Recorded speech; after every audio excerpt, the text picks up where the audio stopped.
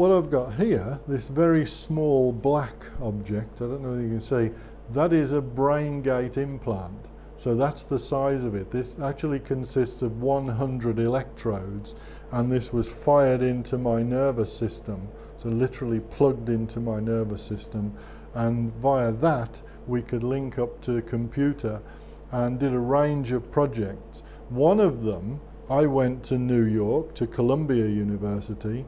We plugged my nervous system into the internet via this device, the implant, which was in my nervous system.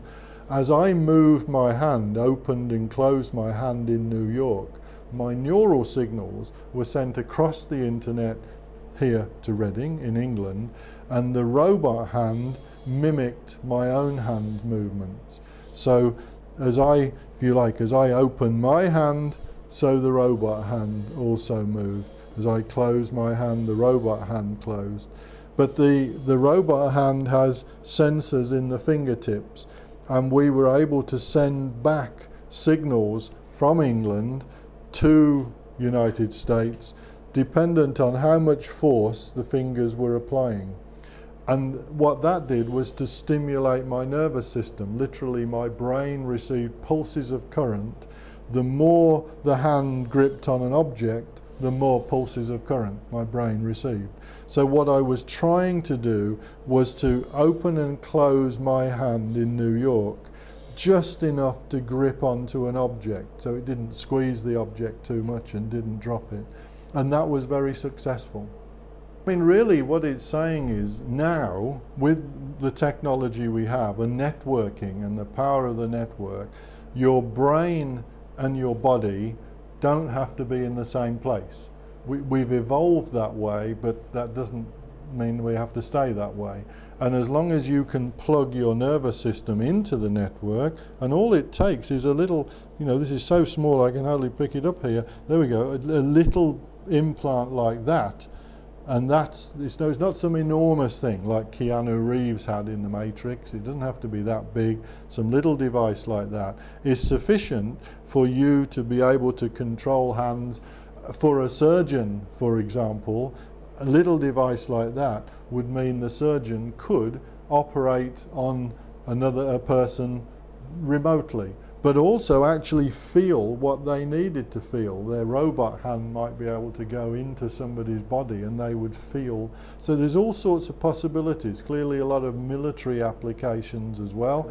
The soldier does not have to be on the battlefield, but they might have a few body parts that are on the battlefield.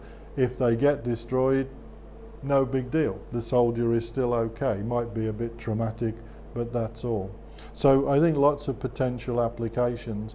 Could even go to different planets. You stay at home nice and safe, but parts of your body, your technological body, get to go on trips to other planets.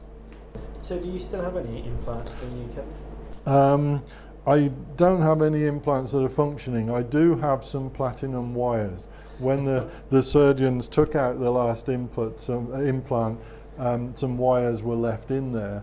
So they've been there for quite a few years now, and they keep popping up from time to time, and I push them back in, but they're not actually doing anything. So did you just forget to take them out, or was there a reason to leave them in? When I had the implant, the main body of the implant was in my nervous system there, and I then had these platinum wires running up my arm, and they came out of my body here onto a little connector pad.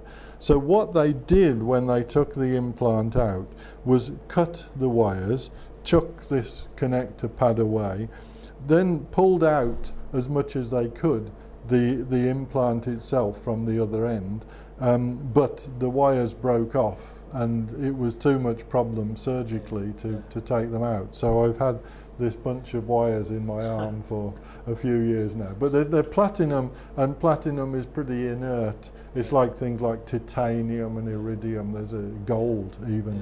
Body doesn't worry about it at all. So no problems at all. Just occasionally it sort of moves around. And so how long were you wearing the actual implants for? I had just over 3 months. The last implant was in my nervous system. But considering before I had the implant, the longest recorded implant was in a rabbit sciatic nerve for about 72 hours. So I broke the record, if you like.